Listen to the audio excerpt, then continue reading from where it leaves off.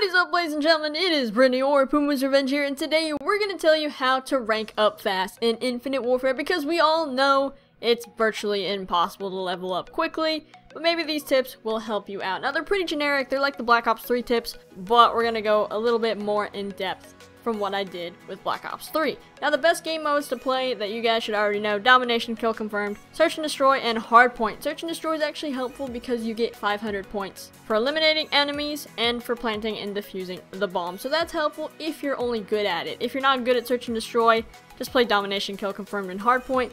Kill Confirmed is basically like Team Deathmatch, but you confirm kills, which give you more points. Now, challenges and medals. That's very important. You have to look at your challenges, you have to look at all of that.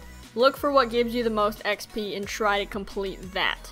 Now, you select the different teams like Wolverines, the Initiative, Team 7, and Wraith. Then you complete those challenges for those teams. And you gotta make sure you do them. Make sure you get like the gold status on every single one, because that gives you more XP and that's really helpful. And eventually it gives you like different guns for those specific teams. So that's helpful. You'll get more weapons and more XP. Now make sure you're completing the calling cards, the weapon variants, and all that stuff. The bonuses are there. It's very exciting, and it gives you more XP. So on top of that, you get really cool designs and XP. So let's go with that.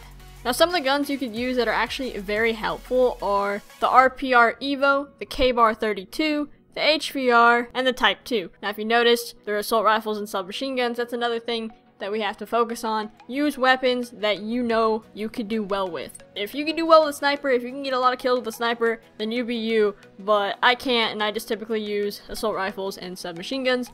They're faster shots, and they work pretty darn well. Now, in my opinion, I would use attachments if you really want to be good at this. If you really want to be silent and all of that, make sure you use the suppressor, use quick draw, extended mags, foregrip, all of that. Your perks, make sure you're using Ghost and Scavenger. Those two are pretty important. Anything that keeps you off the radar is going to be beneficial to you. Now, that's really all I have for the tips. Just make sure you're playing the game, make sure you're doing the calling cards, use weapons that you enjoy, play the right game modes. Don't really stay away from TDM.